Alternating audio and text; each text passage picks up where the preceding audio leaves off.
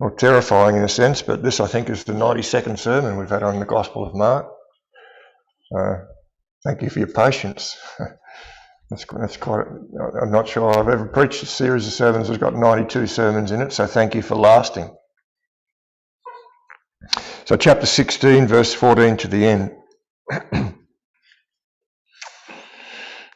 Afterward he appeared unto the 11 as they sat at meat, and he upbraided them with their unbelief and the hardness of heart, because they believed not them which had seen him after he was risen. And he said unto them, Go ye into all the world and preach the gospel to every creature. And he that believeth and is baptized shall be saved, but he that believeth not shall be damned. And these signs shall follow them that believe. In my name shall they cast out devils. They shall speak with new tongues. They shall take up serpents, and if they drink any deadly thing, it shall not hurt them. And they shall lay hands on the sick, and they shall recover. So then, after the Lord had spoken unto them, he was received up into heaven and sat at the right hand of God. And they went forth and preached everywhere, the Lord working with them and confirming the word with signs following. Amen. I thought just before we begin this afternoon, I might read a few words to you from the expository thoughts of J.C. Ryle on this portion of the Word. Now, I was meditating on these words myself, and I thought, well, this would be, I think, very edifying, encouraging for the little congregation. This is what Ryle says about the continuation of miracles. The age of miracles, no doubt, is long past. They were never meant to continue beyond the first establishment of the church. It is only when plants are first planted that they need daily watering and support. And the whole analogy of God's dealings with his church forbids us to expect that miracles would always continue. In fact, miracles would cease to be miracles if they happened regularly without cessation or intermission. It is well to remember this. The remembrance may save us from much perplexity. But though the age of physical miracles is past, we may take comfort in the thought that the Church of Christ shall never want Christ's special aid in its seasons of special need.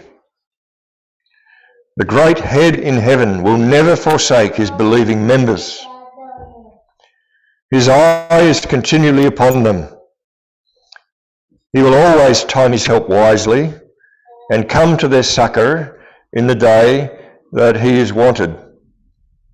When the enemy shall come up like a flood, the Spirit of the Lord shall lift up a standard against him. And finally, let us never forget the Christ-believing church in the world is of itself a standing miracle. The conversion, the perseverance in grace of every member of that church is a sign and a wonder, as great as the raising of Lazarus from the dead. The renewal of every saint is as great a marvel as the casting out of a devil, or the healing of a sick man, or the speaking with a new tongue. Let us thank God for this and take courage. The age of spiritual miracles is not yet past. Happy are they who have learned this by experience and can say, I was dead and am alive again. I was blind, but now I see. Thank you, J.C. Ryle. And isn't it marvellous how those who have gone on before are still with us with their counsel through the books they've written. Well, brethren, as we turn our attention to these last couple of verses, I'd just like to read them again to you. So then after the Lord had spoken unto them, he was received up into heaven, and he sat at the right hand of God, and they went forth and preached everywhere, the Lord working with them and confirming the word with signs following. The Gospel of Mark began with these remarkable words. The beginning of the Gospel of Jesus Christ, the Son of God. And then, having dealt very briefly with John the Baptist, we read that Jesus came into Galilee preaching the gospel of the kingdom of God and saying, Repent ye and believe the gospel. And the gospel having begun that way, it concludes with Jesus Christ continuing through the ministry of the apostles to work with them as they preach the gospel. So that's marvellous. The Gospel of Mark is bookended by the gospel of Jesus Christ in perfect clarity. I think that's marvellous. And as the Lord Jesus Christ has commissioned his church in what we call the Great Commission, immediately preceding these verses, he has assured them that as they go forth, he goes with them. Matthew's Gospel and the account of the Great Commission that is given there greatly emphasises that. There the Lord Jesus is quoted as saying, Lo, I am with you always, even unto the end of the world. Now bear in mind that that's a promise given to the church that he has just commissioned to go into all the world and preach the gospel. I'm going to be with you always. How long? Well, even right to the end of the world. And so Mark, as he takes up this gospel work that's given into the hands of the church, he describes it as they go forth preaching everywhere and the Lord is working with them. And so I'd like us to just spend a few moments this afternoon looking at what we've got here in this portion just briefly. We can see here the presence and working of Jesus Christ with his church. He's present and he's working with us. And I'd like to just highlight three things. That this is the presence and the working of the exalted Lord. You see in verse 19, that when the Lord's spoken to them, he's received up into heaven. And he sits at the right hand of God. But it's also the presence of that exalted Lord with us, and it's his working as the Lord works with them and accompanies them wherever they go. So those 3 points, the exalted Lord, present with us and working with us. So first of all, there's the exaltation of this Lord who's with us. Mark, in his characteristically brief and to the point way, simply describes the ascension of the Lord Jesus Christ in these brief words. He says, after the Lord has spoken to them, he's received up into heaven and he sat at the right hand of God. It's very brief, it's very much to the point. But one of the things we must not miss as we think about that is that immediately before the Great Commission is given. So it's all in one package here. Immediately before the Great Commission is given, the Lord Jesus has upbraided his disciples for not believing the report of his resurrection. So what we've got here is the resurrected, ascended, that is, gone to heaven, and sitting at the right hand of God, Lord. And that's a very wonderful thing for us to think about as Christians. The Christian church, and we as part of it, are engaged with and involved with a living Saviour. And it's one of the things that can easily slip like sand through our fingers and we'd be left empty-handed. It's one of the things I think that troubles many Christians and Reformed Christians is that we get so involved with the theology and the doctrine of things, which we need to be clear on, that we get left, as it were, with the impression that what we're dealing with in our Christian faith is just a whole series of propositional truths, like in a book. Whereas in fact, what the Christian faith and the whole truth and doctrine is designed to do is bring us with our minds and through the truth into the presence, and you could almost say, and we say it carefully, into the presence so that we can encounter a living Saviour through that truth.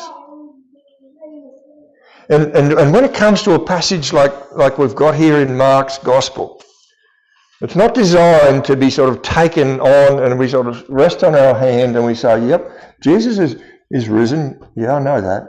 We all believe in the resurrection of the dead. And Jesus has ascended. Yeah, of course he has. I know that. And he's sitting at the right hand of God the Father. Yeah, we all know that's a doctrinal truth. That's not how it's designed to be taken by us. What this is designed to be for us is a personal engagement with a living Saviour. Jesus Christ is not dead. He's alive. He rose again bodily from the grave. He's not dead. The Son of God, who took to himself our human nature, has raised that human nature and he's carried it now into heaven with him. He's not dead, he's alive. And even though we can't see him with our eyes, he's as real as if he was right here in the building with us or sitting next to you and you could touch him. He's gone physically and bodily to heaven, Mark tells us. And there in heaven, that living Saviour has been given all authority and is seated at the right hand of God. You can't see him with your eyes physically, but you can see him with the eye of faith.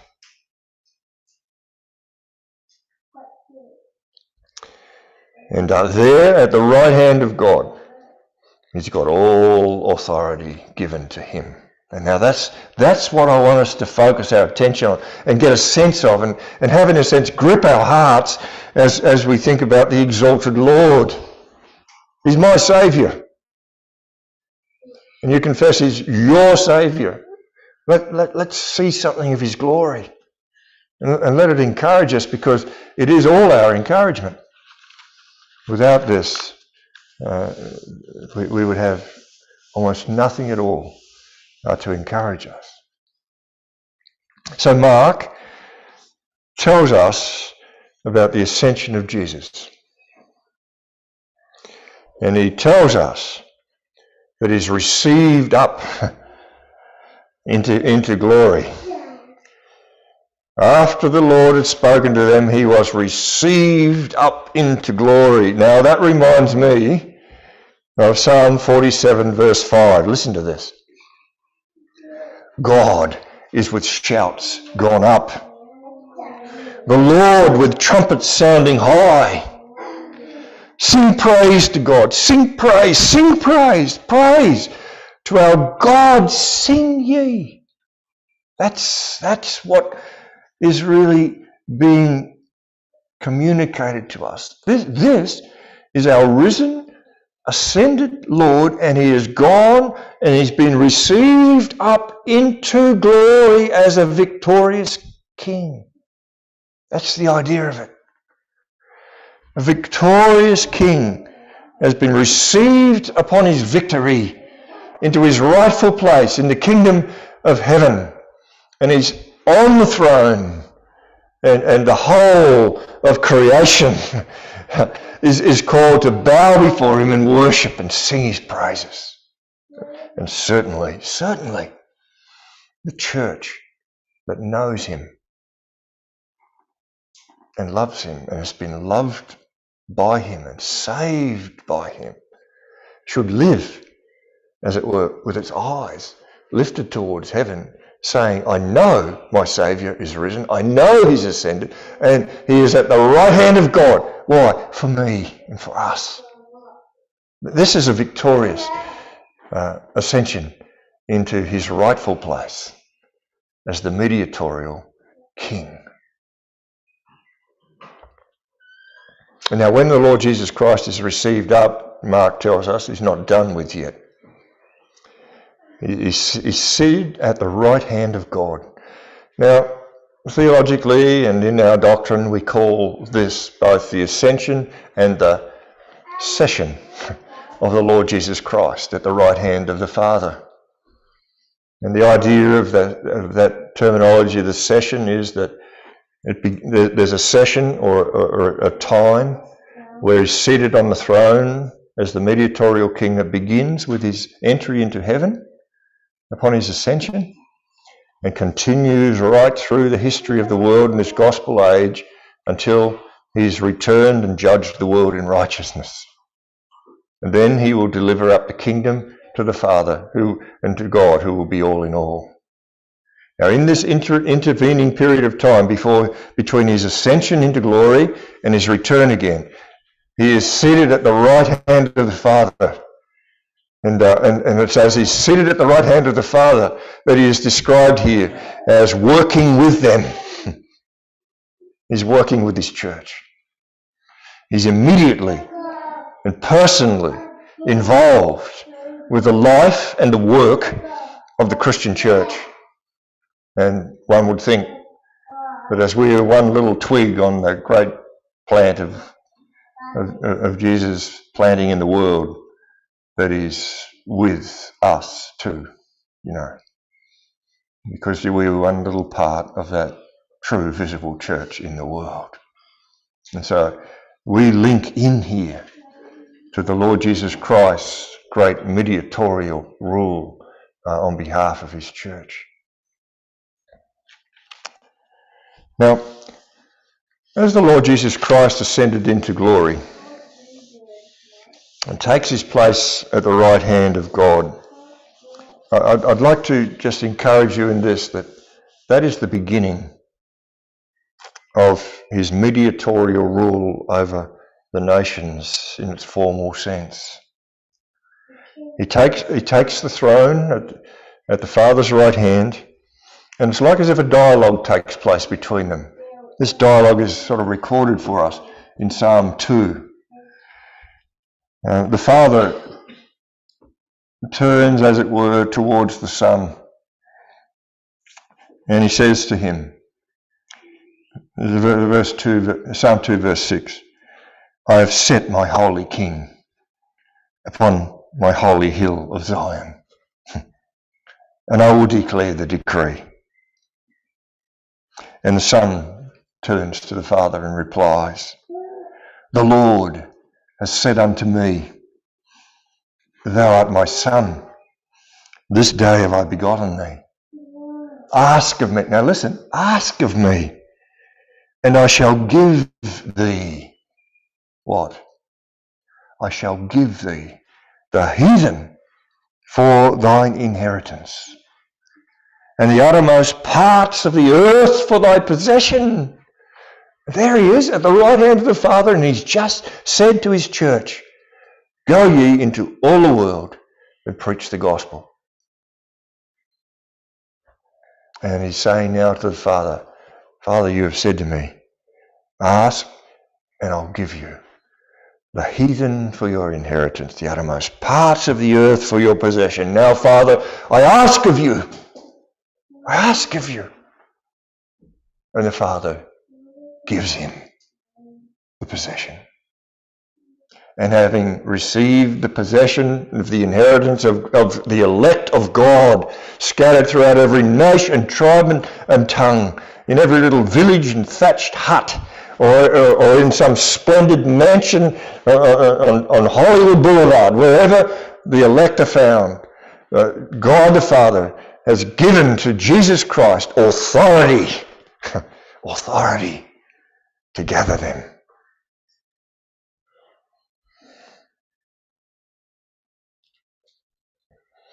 And as I said, that session at the Father's right hand with authority over all things for the sake of his church extends from the time of his ascension until the final judgment day. And there will be a redeemed church that's gathered and perfected. Nothing can stay the hand of Almighty God as it's working through Jesus Christ in the salvation of his church. Now, when you think of that, that's exactly what Matthew, in his gospel account, focuses our attention in upon. He focuses on the authority that God has given to the Father, to Jesus Christ, as his reward. Just turn your Bible with me to Mark's gospel for a moment. This is so good to be sort of reminded of, and it's even great to be able to see in your Bible where it sits on the page, so that as you think about it, your memory is in a sense triggered. So Matthew 28 and verse 18 is what we want. But Jesus came and spake unto them, saying, All power is given unto me in heaven and in earth. Now the word power there is somewhat a little bit misleading in our English. The word that's used there is not power in the sense of dunamis, the Greek word that we get dynamite from.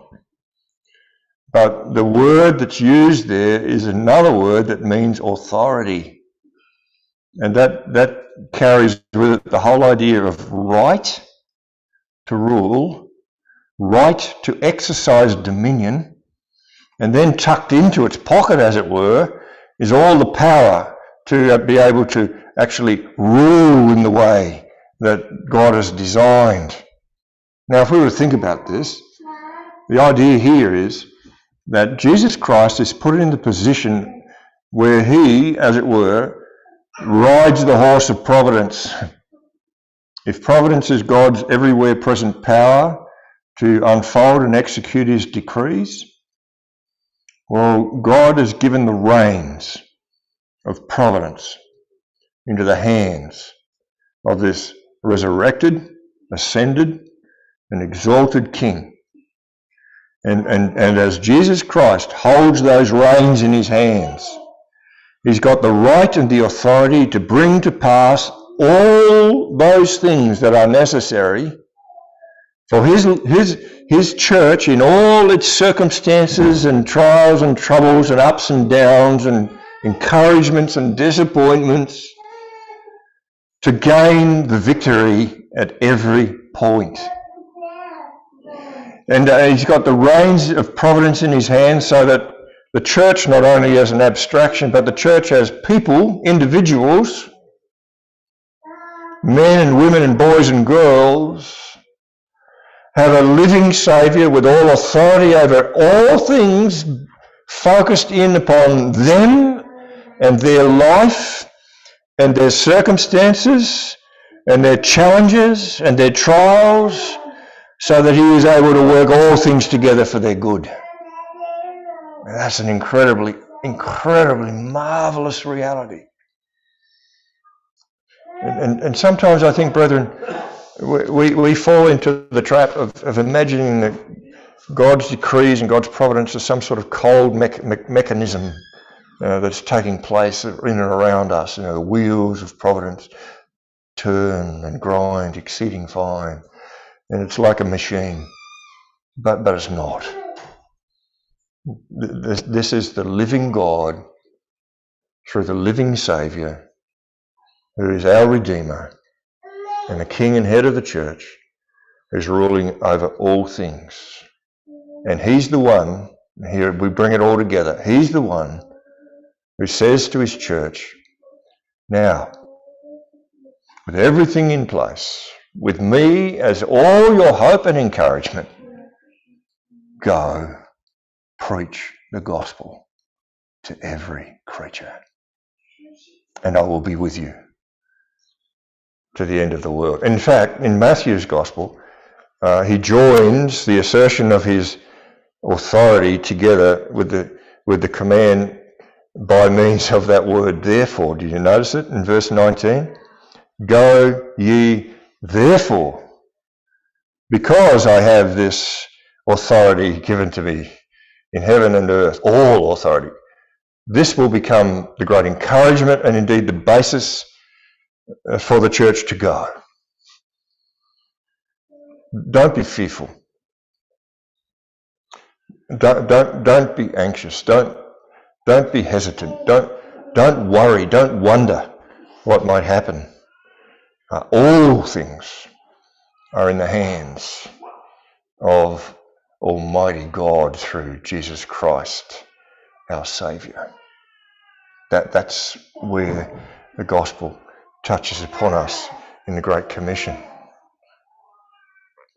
So that's a marvellous, marvellous thing. This is the exalted Lord. And he is the one who says to us, I am with you. I am with you. And I'm going to be working with you and through you in this great work of the preaching of the gospel.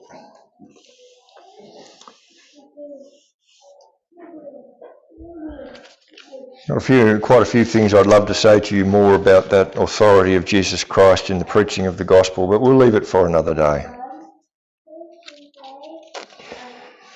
The Lord Jesus Christ, then, as the risen Lord, is with the preaching church as it carries the gospel forth with what we could call his abiding presence. He is present with us. Now, before the Lord Jesus Christ ascended into glory, before he sat at the right hand of the Father and took hold of the promise and began in this new and wonderful way to exercise his mediatorial dominion over the nations. Before he did all that, he did some wonderful things. And he did one most significant thing that guaranteed that he would be with his preaching church, no matter where it went, as it goes about the work. Now, what did he do? Well, first of all, like I pointed out to you in Matthew chapter 28 and verse 20, he says to them as they go forth to preach, Lo, I am with you even to the end of the world. Now, we say to ourselves, yeah, I know that. I've heard that 1,000 times, Pastor. Why are you saying that again to us? But think about this. This is spoken to the apostles, but those apostles who heard these words were not going to live to the end of the world. They were the first preachers that Jesus Christ sends forth in the Christian era. And those apostles are going to be the foundation for the Christian church. Their doctrine and their teaching will be gathered into the scriptures, and it will become the rule for the church's life. Its doctrine, its worship, and its government. But they're going to die. Their work will be gathered up into the scriptures, but they themselves are going to die. What will happen? How will God be with them? Well, those apostles are going to teach other faithful men. And you see this happening in the scriptures. Paul teaches Timothy and Titus. And Timothy and Titus are commanded and called by Paul to teach other faithful men the form of sound words that has been given to them. And the Christian church the apostolic church, is going to continue to pass on the apostolic doctrine in its integrity and in its strength and its power down through the generations of ministry. It's not like the Roman Catholic Church imagines. The apostolicity of the church is through the formal ordination from the so-called first Pope Peter down through the bishops, and so you've got a connection through ordination to Peter. That's not the apostolicity of the church. The apostolicity of the church that Jesus is with is in the doctrine and the truth and the gospel of the Lord Jesus Christ, where that truth and the apostolic doctrine is, and where it's taught and preached in the world and is carried out into every nation, tribe and tongue. There the Lord Jesus Christ is present. And that's what he's saying. And brethren, that's where churches like ours fit in. It's not like as if that God in some special way through Jesus Christ has singled out the EPC and is with us and nobody else. God forbid. Wouldn't that be miserable? But it is rather that the EPC, this little church we're part of, and even this little congregation, has Jesus Christ present in it and with it through the apostolic doctrine and through the Holy Spirit as he accompanies that truth and that gospel and works in our hearts and gathers us to the Lord Jesus Christ. That's where his church is. That's where he is. Lo, I am with you. I am with you. And that's so important. It's not lo is out there somewhere. Lo is with the church, wherever it is.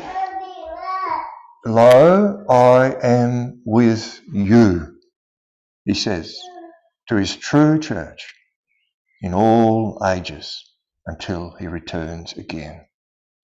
And it's like having the Lord Jesus Christ from heaven look straight at us, and he looks us in the eye and he says to us, now listen, don't be doubting this. As you have that historic apostolic Christian faith in your midst, and as you have embraced it into your hearts, and as you are representing it, and as you are preaching it in this place, I am with you. And to me that's utterly marvellous. If that wasn't true, there's no way I'm coming back here next Sunday morning. It's because the Lord Jesus Christ is with us by his word, his gospel and his spirit that there is a church. He's what produces it. He's what maintains it. He is with it. That's an incredible reality that by faith we need to embrace and focus upon. The Church of Jesus Christ is not a human institution. It's not something produced by our fathers or grandfathers because they had a vision about what the church could be. It's the work of God through Jesus Christ, and he is present in it, and he is its life. If ever he's not present in it, if the church apostatizes from that apostolic doctrine and that truth as it is in Jesus, it's like as if the Lord Jesus Christ shakes his head and says, I'm not with you boys anymore. I'm out of here. I will go and I will form myself a body that will represent me as I am. The Lord is with his church. Wherever that church is found faithful to his word, and it's his work to make it so. So that's a marvellous thing. He abides with his church. And I would also like to point out to you that attached to that promise of abiding is the glorious promise of the Holy Spirit. He abides with us. We looked at this a little bit a few weeks ago when we were talking about Christian comfort, how he will send the Comforter and the Advocate to be with us. So let me just touch on this very briefly. The Lord Jesus was about to go from the disciples bodily and leave them, and he promises before he goes that he won't leave them like orphans, remember? In John chapter 14, verse 16 and 17, he says, I will pray the Father. Now this is going on in heaven when he gets there. At the right hand of God the Father, here's a promise Jesus is going to take hold of and send to us. I will pray the Father, and he shall give you another comforter, that he may abide with you forever, even the Spirit of truth. And then Jesus says in verse 18, through this Spirit that he sends, I will come to you. So you're not going to be alone. I'll be back. I will be back. I'm coming to you through the Holy Spirit. And then in verse 20, through that indwelling Spirit of Christ, the eternal Son of God now, he will not only be with them, but he'll be, this is just mind-blowingly marvellous, he will be in them, with you and in you. As I am with and in my Father, he says, I'll be with you and in you. And he'll be working with them through the gospel. That's what Jesus is talking about. That's what will equip them and us. We say to ourselves, well, are we equipped? Well, is the Holy Spirit with us? Is the indwelling Spirit given to us? Well, yes, he is. Are we equipped? Well, yes, we are. Not in our own strength, but in the equipage of the Lord Jesus Christ alone. So you find in Acts chapter 1 verse 8, after the Holy Ghost is come to you, you shall be witness unto me both in Jerusalem and all Judea and in Samaria and to the uttermost parts of the earth, and I'll be with you to the end of the world.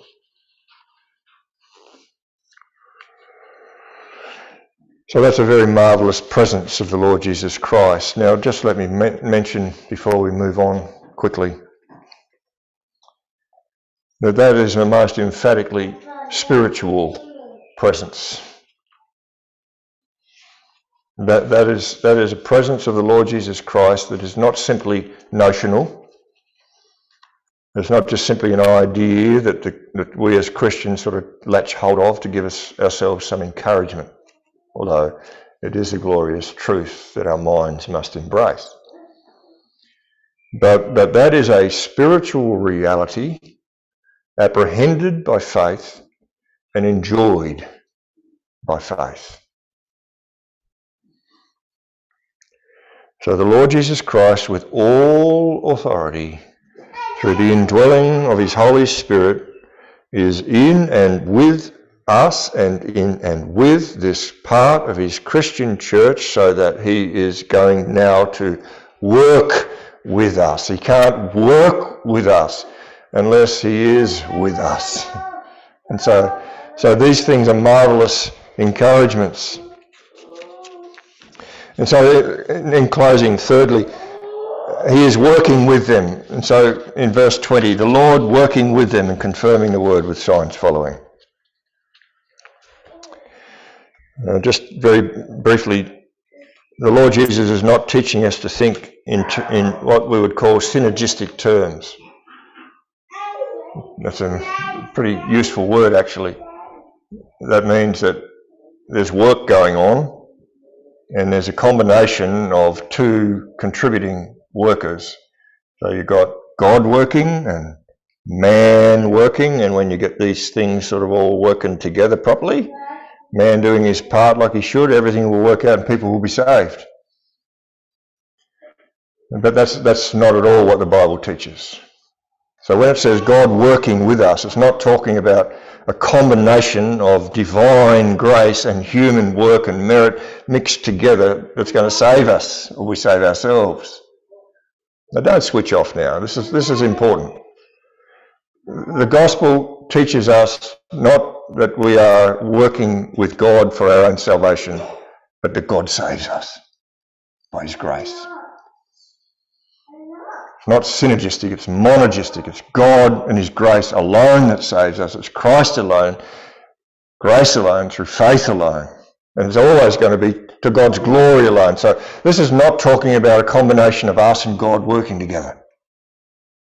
It's not talking about individual salvation at all, actually. What it is talking about is how the Lord Jesus Christ is pleased in the great plan and purpose that God has worked out and put in place. The Lord Jesus Christ is pleased to work in and through the gospel. And the gospel is placed into the hands of the Christian church in the world, so that as the Christian church is faithful to fulfill its commission simply to preach the gospel and the truth of God into the world, then God, through Christ, does the work. He works as the gospel is preached. So all the church can do, and it must do, and it's not a small thing, but all the church can do is preach the gospel. Keep it pure. Don't pollute it. Don't inject error into it. Preach the pure gospel of the Lord Jesus Christ and the truth of the living God, and God will do the work.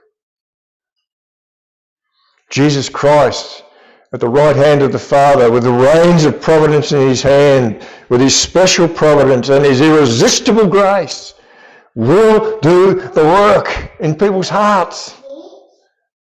I don't know about you, but I actually believe that. Do you believe that? That as the church preaches the gospel, not the modern gospel of self-fulfillment and self-help, but the pure gospel of the living Saviour, Jesus Christ, that's preached into the world together with the law, so that there's sin and guilt as a backdrop, and a Saviour for us needy sinners is held forth. So as the true gospel of God is preached, Jesus Christ will gather his people to himself. I believe that. I got to tell you, when this congregation asked and called me to come to preach here at Winlear, I thought long and hard about it. And I thought to myself, if I go there, we're really going to be up against it. Because I know the history of the community. I know the struggles of the congregation. I lived here.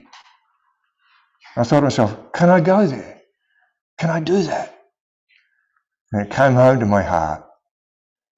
Chris, if you go there, all you've got to do and all you can do and what you must do is preach the gospel of a living, risen, exalted Saviour and hold him forth before men and women and boys and girls as the answer to all their great needs, their real needs.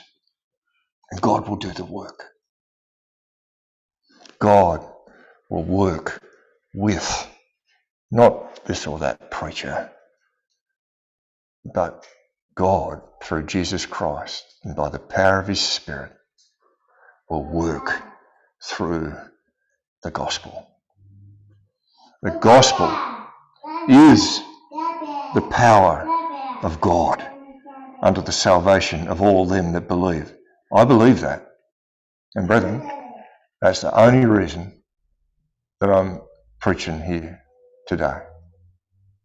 Do you believe that? And will you even pray in light of that for the work of the gospel in this community and throughout the world, because Jesus Christ has got his church in every little nook and cranny, every little Winlear in every continent. And he's saying to the people there in exactly the same way, go ye into all the world and preach the gospel and believe this. I will be with you and I will work with you. Amen. Let's pray.